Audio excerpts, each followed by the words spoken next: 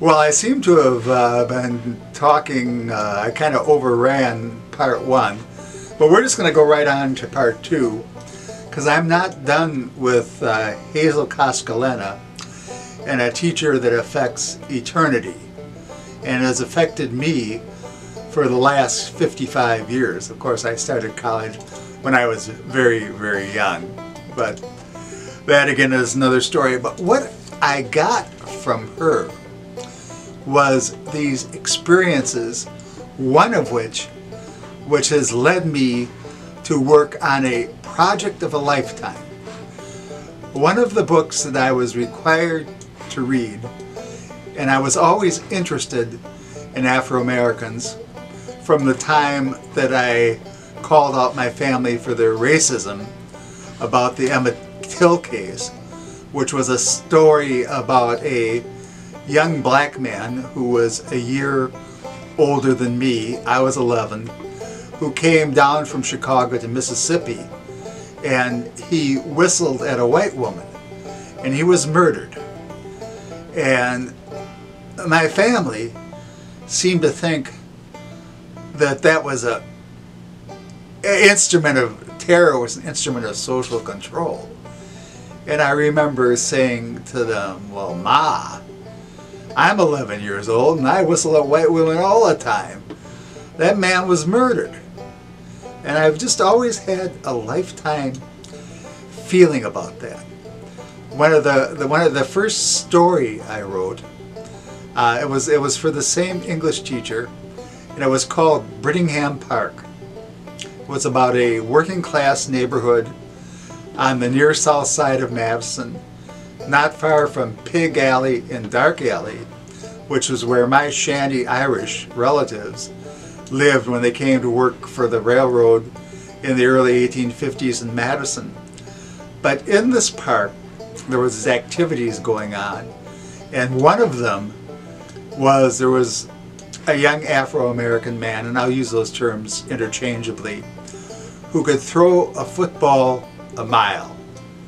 And I thought, well, maybe this is the thing that will get him to another neighborhood, will get him part of the American dream, will get him, through his skill, something will improve for him, just like it did for my Irish relatives. And we moved from being what they called at that time Rafter Irish, then Shanty Irish. Rafter were the people in Ireland that were my ancestors that emigrated during the potato famine, and they literally lived in the rafters of their house, and they kept their animals in the living room to keep the floor warm. Well, we went from Shanty and then finally Lace Curtain Irish, and that meant, of course, that we were careful how much beer bottles we put in our garbage and stuff. But in any case, she introduced me to this writer, this Afro-American writer, and I'm going to hold up a couple graphics of him. His name is Ralph Ellison, and he wrote a book called Invisible Man, which won the National Book Award in 1952, I believe. And when I worked for did my term paper for Professor Coscolena, I worked on the theme of the black man as a victim of his environment, seen by Ralph Ellison, Richard Wright, who wrote Native Son. Ralph Ellison wrote Invisible Man, and a black sociologist, Franklin Fraser from Howard University, who wrote Black Bourgeoisie. And as a matter of fact, in 1992, towards the end of Ralph Ellison's life, after I had written the paper, written a pretty good kind of a journal article on Jack called Jack the Robot Sings the Blues, which you can see on my blog, my idea to do this kept alive and kept alive and alive. And I was in a situation where he was a guest at this national book event, and I was like a horse ridden hard and left out in the sun. And when I came in, I just stood there, and I went over towards him, and I certainly did not look respectable. I looked like a guy who was working hard, covered with sweat, and all I could do was shake hands with him and talk a little. And he was so kind to me. I have a project that my publisher has been waiting for, and I've been waiting for. And I keep wanting to do it. Collecting a collection of essays on Ralph Ellison's Invisible Man as an important thing for the 21st century.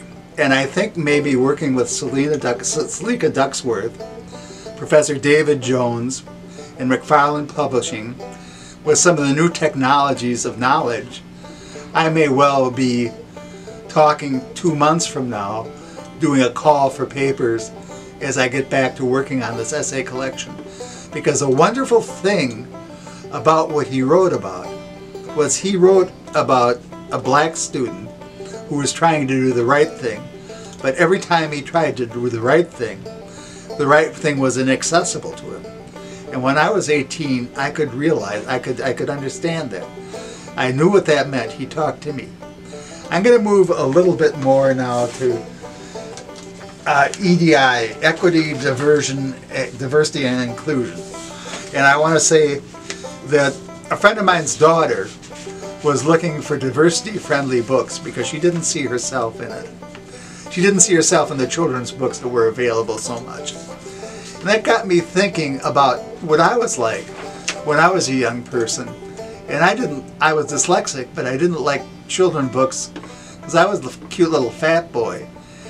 And I didn't see anybody like that except in something called Little Lulu comic books. The character was Tubby, and he was wicked smart, and I even dressed like him. But I couldn't read. But one night, I stayed up all night because I wanted to read the Little Lulu comic book because I was like Tubby, and I wanted to be like Tubby.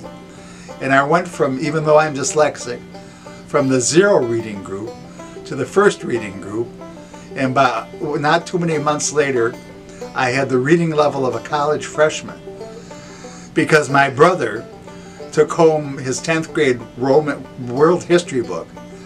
There was a picture of a Roman soldier. I wanted to read about how this guy, about the Roman Empire, and whether or not the crest on his helmet was his real hair or it was just a crest.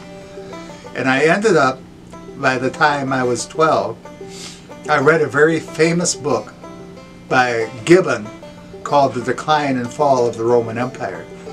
Because I had an opportunity, because of where my father worked, in 1 West Wilson Street in Madison, Wisconsin, to have the access to the entire state of Wisconsin lending library.